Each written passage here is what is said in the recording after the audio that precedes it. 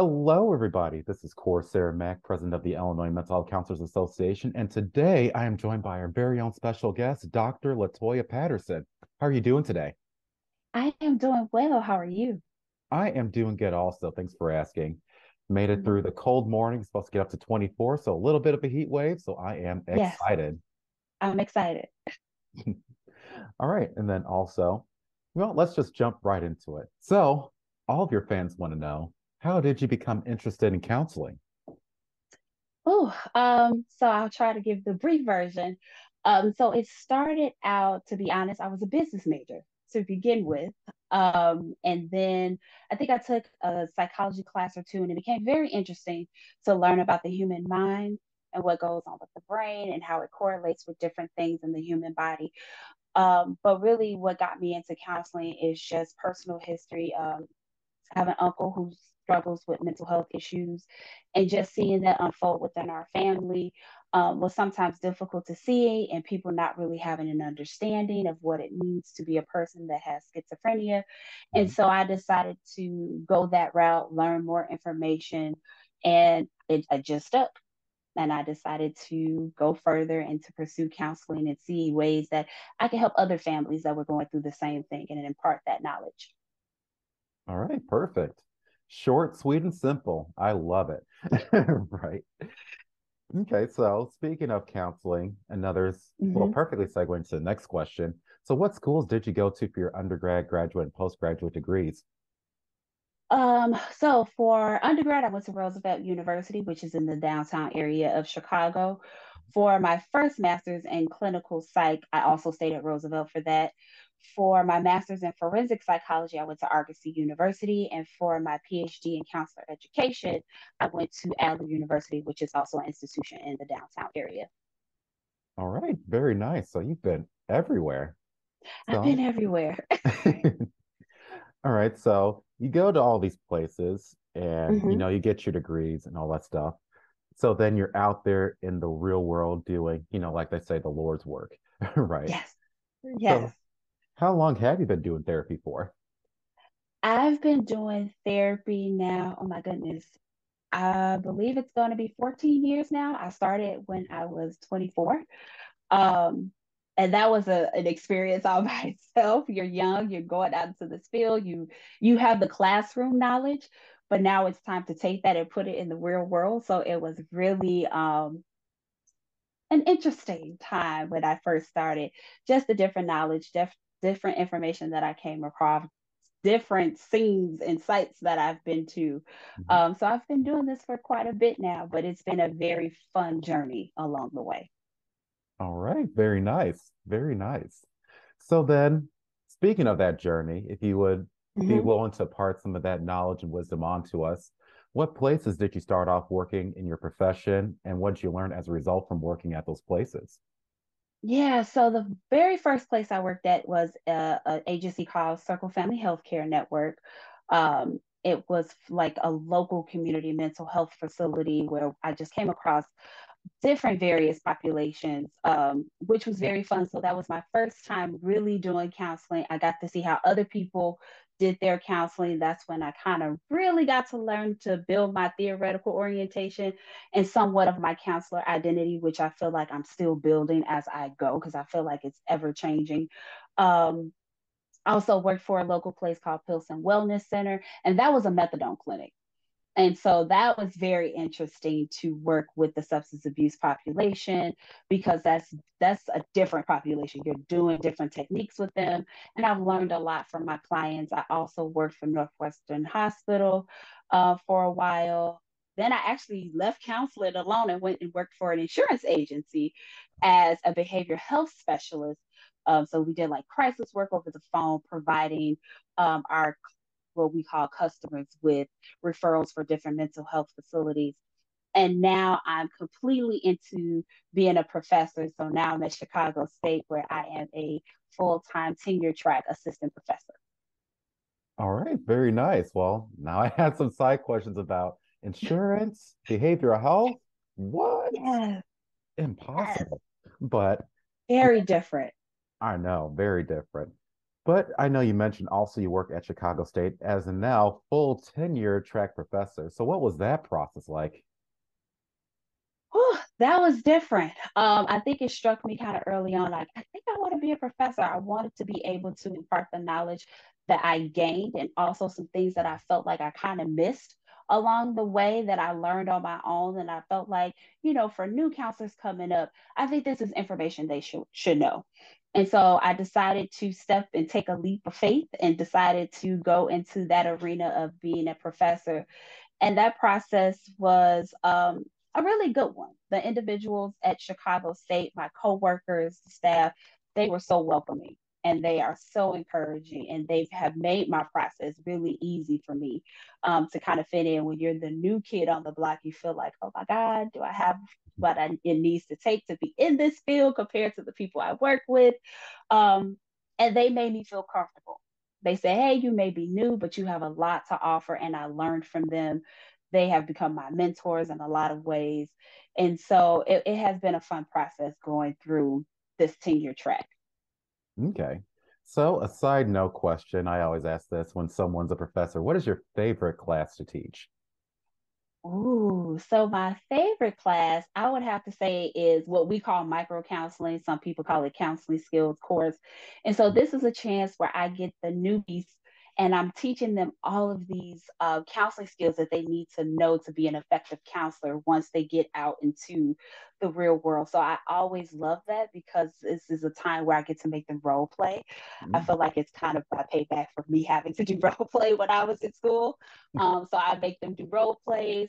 They have to do mock counseling video sessions and, present it to the class. So I really like that because this is my chance to actually get them when they first come into the door, teach them what they need to know, and use these techniques just not in this class, but you can really take them throughout all the classes that they'll be taking throughout their time at Chicago State. All right, very nice. Right, got to get that payback for when we had to do it. I know. A little hazy. It's out of love, though. Out of love, exactly.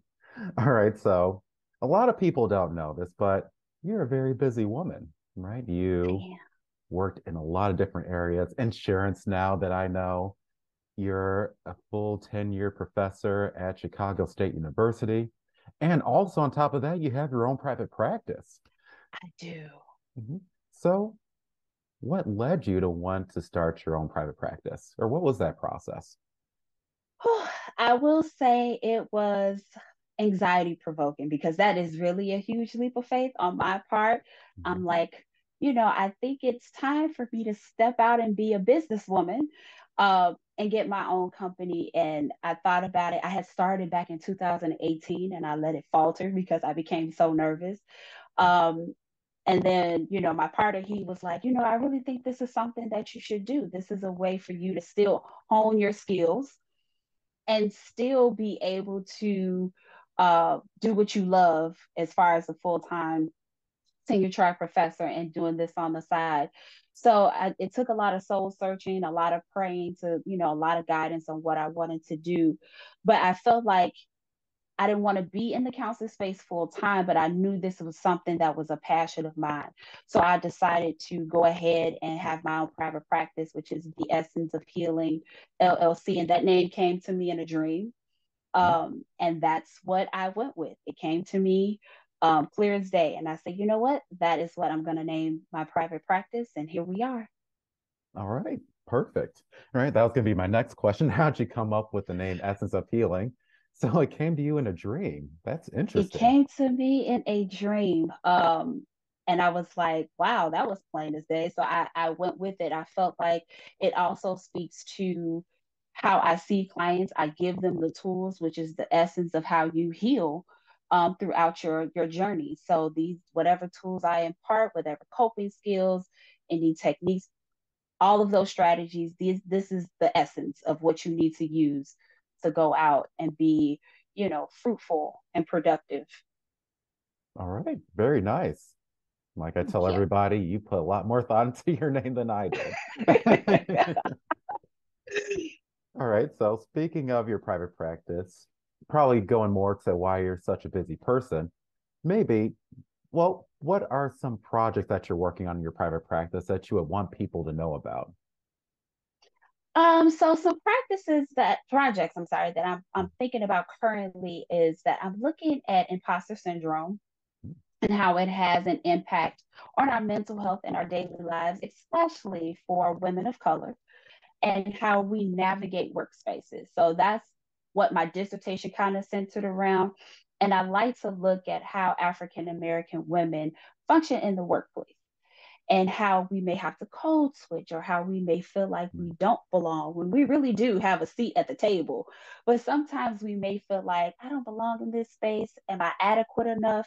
Am I effective as the rest of my colleagues? So, really looking at how imposter syndrome, even code switching, plays a big part into our mental health and how we navigate our workplaces. All right, definitely. Very nice. So, before we circle back to a little bit of that, let me also ask you another Mhm. follow-up question because a lot of people are looking to start their own private practices. So, what advice would you give someone that's looking to start their own private practice? Patience is very Yeah. important because there's a lot of things that we have to go through that you may not know, like being contracted with insurance panels. That takes time. Getting applications done for the state of Illinois, and we know how sometimes that could be a drag. So, really having patience. And I also say giving yourself some grace is really, really important. I think people feel like once I get this business, clients are going to just flood my office. They're just going to come in. And that may not always be the case. It may start out slow. So having patience and giving yourself grace and room to grow is definitely what I say to people who are decided to start their own practice. All right, definitely. Great advice. So then circling back a little bit to what you were talking about earlier, I mean, true, Mm-hmm. we are in February, which is Black History Month. And true, Yes. I believe, this topic that I'm about to ask you shouldn't just be brought Mm-hmm. up during February, it should be brought up all the time. But I Mm-hmm. also wanted to just gauge and get your experiences of what is it like being a Black woman in the mental health field? It has its moments. It has its trials. It has its ups and downs. If we're being very honest, we have to know that counseling is from a Eurocentric standpoint.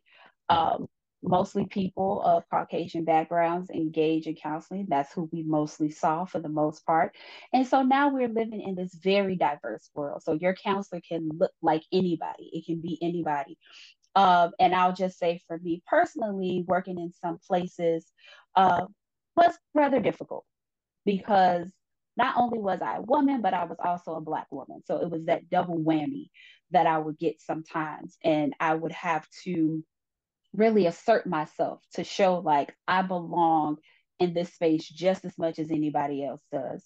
And so there were times where I had to, speak up a little louder because my voice may be drowned out by others. Or, you wear your hair differently because you want to be seen as professional, or you dress a certain way because you want to be seen as professional. And so, what people don't know is that that can be very mentally exhausting for people.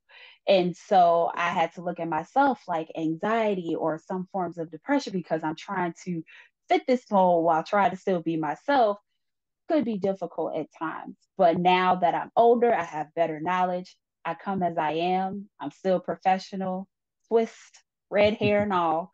Mhm. I just come as I am. All right, perfect. Thank you very much for imparting that on You're us. welcome. All right, so don't know how I'm going to follow that one up or transition, but I'm going to do my best here. All right, so you talked about your experiences, being a Mm-hmm. professional, especially being a Black woman in the mental health field. And it looks like that professionalism led you actually to run and get elected as president-elect of Yeah. IACFC, which is the Illinois Association for Couples and Family Counseling. So Yes. what led you to run for that presidency for IACFC? I think what made me run is that now within the society that we live in, families look different. And so we want to be inclusive to everybody, all family types, no matter how that makeup of the family is. And so, and even just in my own family, how I was raised and the things that we do within the family.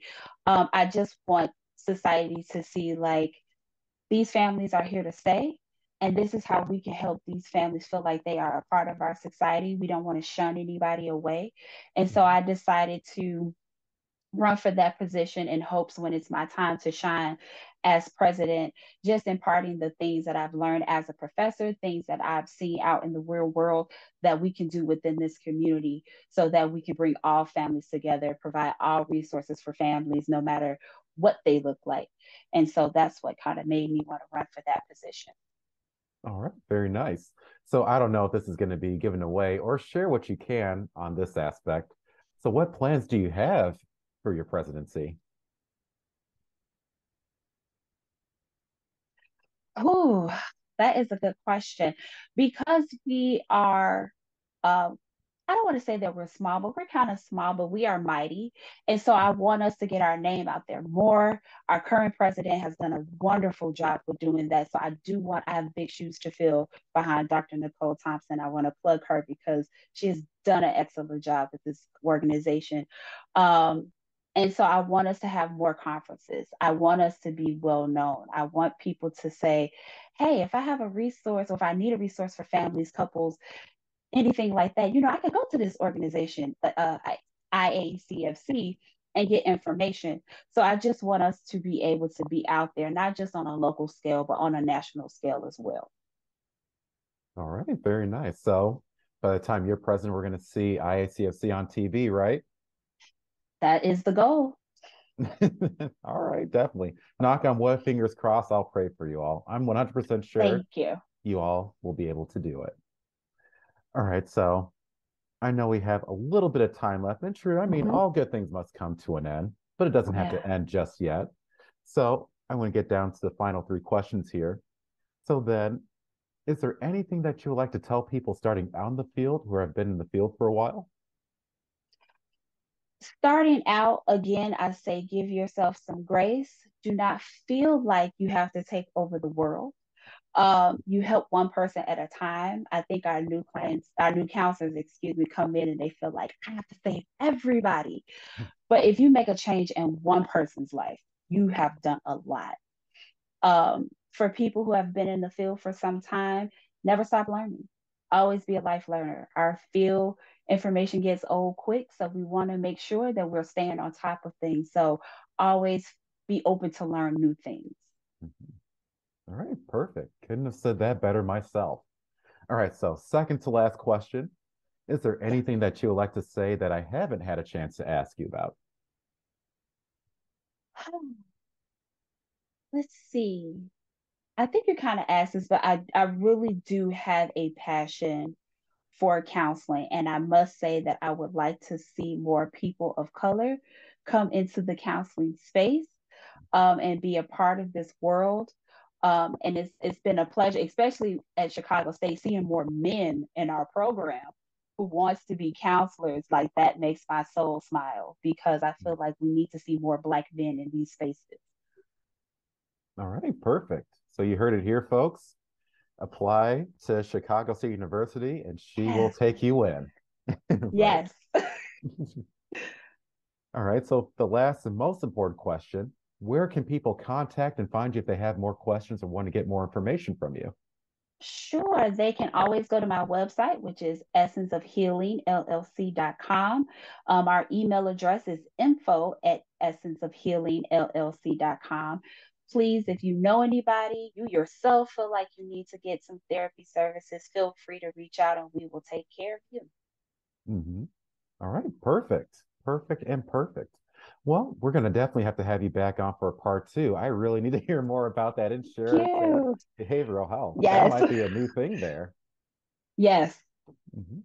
All right, perfect. Other than that, everybody, that is it for this interview. Again, thank you, Dr. LaToya Patterson, for coming on. I really do appreciate it.